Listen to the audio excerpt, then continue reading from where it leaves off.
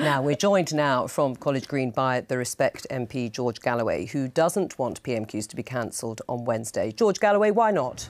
Well, you've managed to assemble the only three people in one room in the entire country that think it's all right that we're spending £10 million on the canonisation of this wicked woman, this woman who laid waste to industrial Britain, to the north, to Scotland, to South Wales.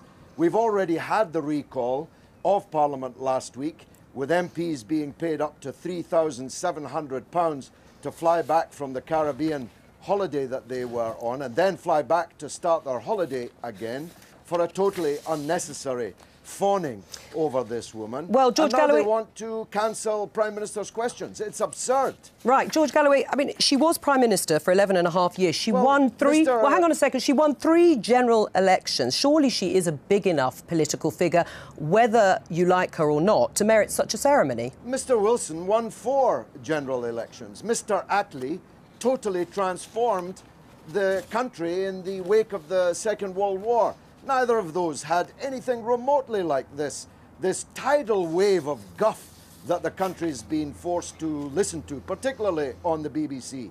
And when they bought Ding Dong, the Witch is Dead, you censored it as the only means they had of expressing their own rejection of all of this. The comparison of Margaret Thatcher with Mr Churchill is utterly absurd. We'd be conducting this conversation in German if it was not for Mr Churchill. He saved the very existence of this country, while Mrs Thatcher did her best to destroy what was good about this country, and did destroy more than a third of our manufacturing capacity, reducing us to the state we're in now. All right, George People Galloway... are very angry in Britain, and it's not reflected in your studio, and it's not reflected on the BBC. Right, but George Galloway, you're reflecting it very clearly and loudly. It's the first time you've had me on in 1 week. She died 1 week ago.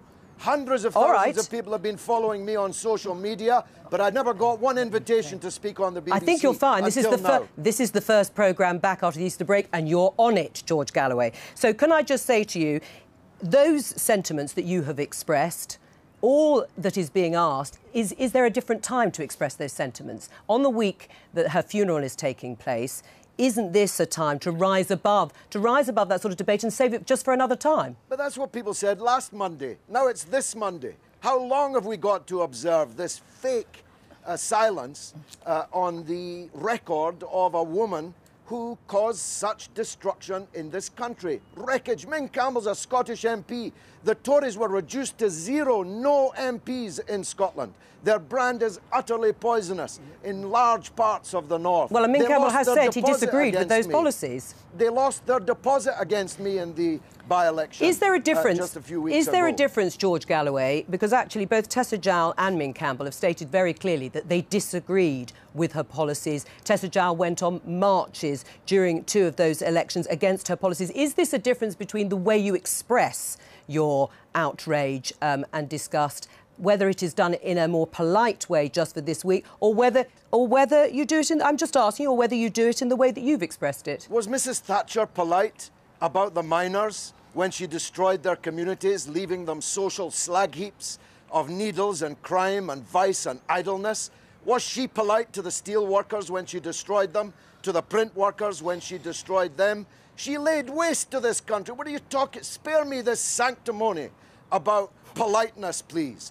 There are millions of people in this country hate the very word Thatcher, and Thatcherism, which continues until this day. George Galloway, I think we did try to get hold of you, actually, for a programme earlier, but we weren't able to. But thank you for appearing on the programme today.